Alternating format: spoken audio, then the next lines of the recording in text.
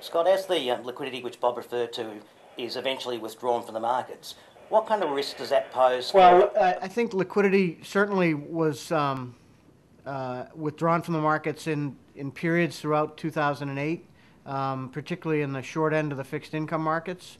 We've seen liquidity return largely to those markets as we've gotten past the first quarter of 2009. So you see far greater liquidity in the markets, both in the fixed income markets and I think in the equity share markets. I was referring, Scott, more directly to the central bank inspired liquidity. As rates start to go up, what sort of threat is that for your portfolio? Well, we've seen rates start to come up here in Australia a bit. We're still seeing rates in the U.S.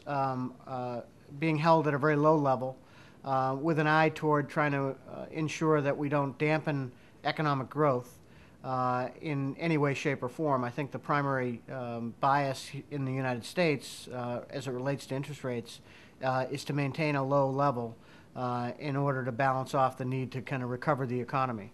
I think in other parts of the world where you see economic activity rebounding more robustly, such as Australia or in China, clearly you're going to start to see rates potentially edge up a bit.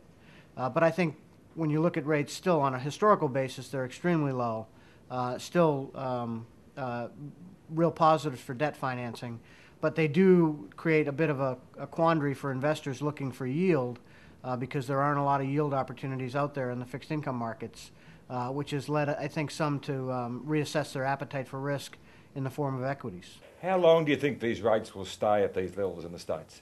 Well, I think it's really going to be a reaction to how quickly we see economic activity heat up. I think the spread between real rates and inflation is still within kind of the low levels historically, and I think as long as we don't see a significant pickup in inflation, it's likely we'll see rates maintain a relatively low level.